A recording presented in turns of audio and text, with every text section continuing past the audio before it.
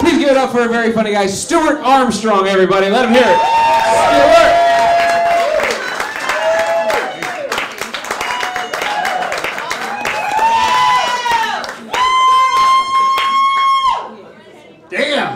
Damn, it's good to be here. I gotta tell you, I have worked damn hard to get to where I am right now. That step, damn hard. I am exhausted, winded, but it was worth it because I get to see all you lovely people. And I've got a message for you. It's happening. You listening? It's happening. Things get harder to do the older you get, right? I mean, even standing up straight for me is an isometric exercise. I used to be an athlete. Now I feel like I'm training to be a Walmart greeter.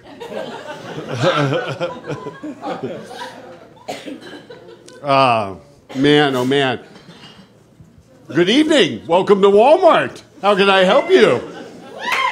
Don't make me walk anywhere. Walk 2 feet that way, 2 feet that way. I take a 15-minute break every half an hour. That's what I do. But you know, it's not for lack of trying. Because I have a gym membership. I don't go. It's not really a membership. It's more like a sponsorship. I went to the manager of the gym. And I told him, I said, you know, I've been donating to this facility now for 10 years. And this is what I have to show for it. You should name something after me. And to my surprise, they did. If you go to the Equinox in Columbus Circle, the magazine rack named after me. Yeah. So when you're reading that October 2007 issue of Marie Claire, you got me to thank for it. You're welcome.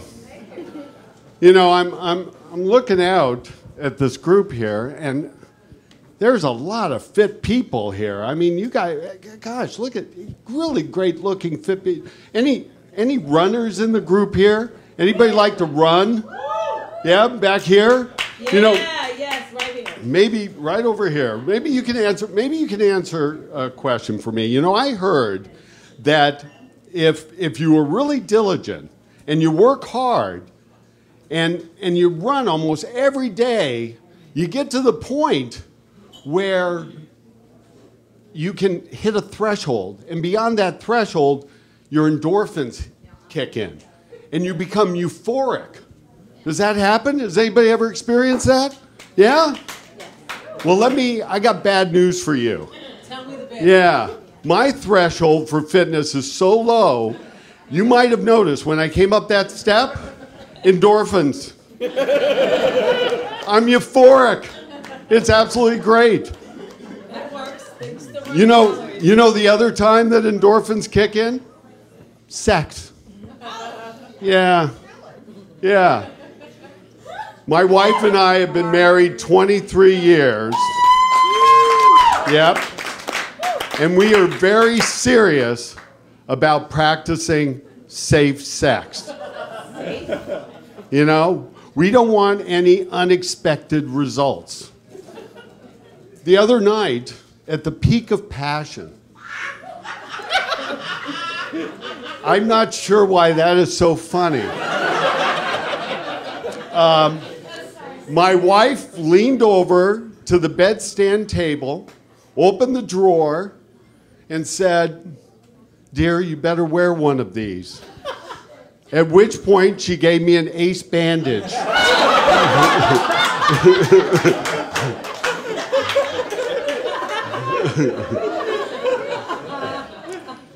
We play little sex games to put on, a little playful thing to put it on, you know, and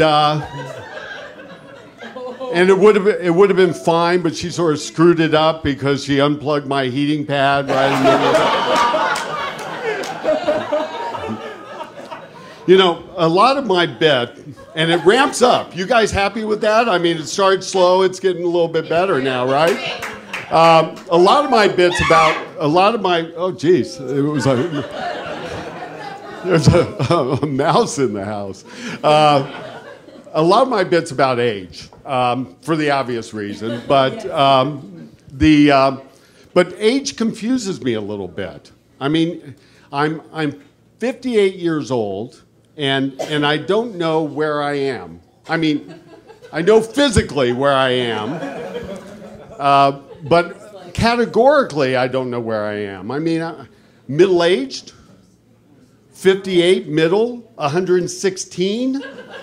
No, we've already established I'm not in very good shape. I'm not going to get to 116. Somehow, I seem to have blown past middle age. But I'm not a senior. So what am I? I'm in between. I am a tween from another scene. I am twelderly. And I gotta tell you, it is great to be twelderly. There is a shitload of us. Baby boomers. Do we have baby boomers here? Anybody? Okay, great. There's a lot of us, and the market caters to us. We have our own TV network, CBS. Come Back Seniors. And it's a great lineup of shows. How I Met Your Grandmother. And the reality shows are fabulous. So you think you can walk? The Biggest Loser, last season's winner, she lost all of her teeth. She lost 4 grandchildren at the mall. And in the finale, she lost her mind, I know. Sort of sad, but she won the money. And Survivor. And I'm not talking about an island with that guy, Jeff.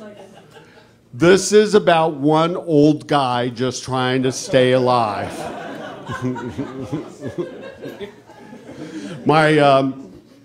On cold nights like tonight, my wife and I, we like to cuddle up in bed and watch TV on the iPad, And we watch our favorite show, NCIS Boca Raton. With Betty White and Don Rickles joining forces to fight gravity, incontinence, and bingo fraud. The last episode we were watching, we were both awake at the end of the episode. So I looked over, I had a little twinkle in my eye. I reached under the pillow and I pulled out a fresh, not yet unwrapped ace bandage. And those endorphins, they kicked right in. Thank you, everybody. I appreciate it.